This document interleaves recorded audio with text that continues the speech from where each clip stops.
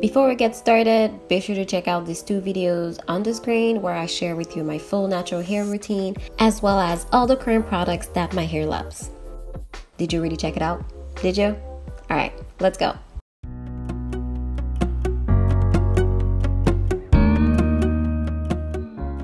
Hi guys, welcome back to my channel. So I've been getting a lot of questions on how I take care of my hair throughout the week. So last video I uploaded, well, maybe a few videos ago because I've been uploading twice a week. Last video was my full natural hair routine, especially when I've been ignoring my hair and I let it go dry. I showed you exactly how I get moisture back into my hair. So this video is going to be all about how I take care of my hair throughout the week. Granted, sometimes I get super lazy, not gonna lie, and I literally just pop them in a bonnet and go to bed just like this.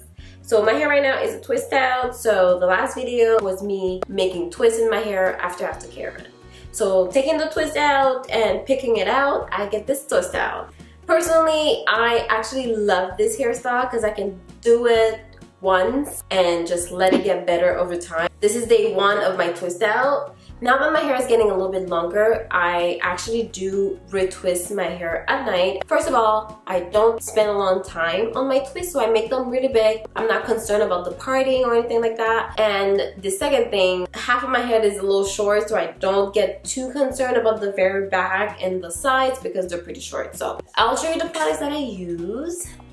Where's my...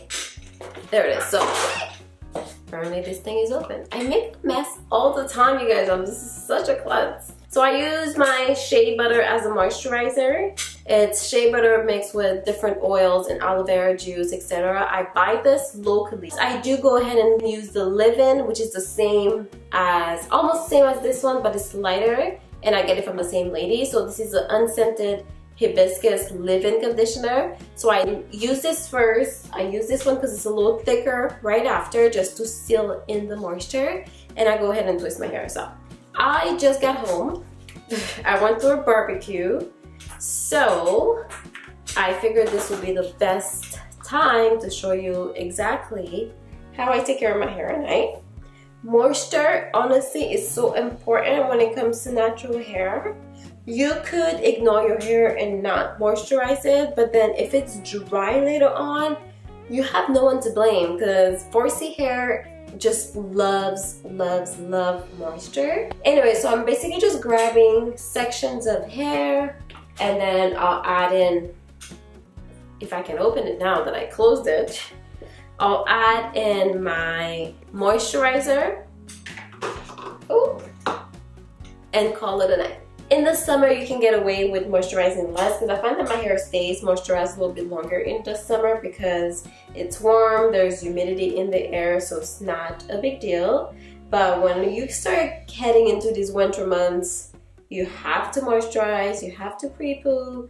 If you want healthy hair, like Nappy Foo says, you gotta do healthy things. So now that my hair is done, pretty messy with it, I don't take too much time because the longer it takes to do, the more I'm not gonna do it. I'm gonna go ahead and use my bonnet. Just a little tube that you pop on, and there it is. I am ready to wash off my makeup and go to sleep.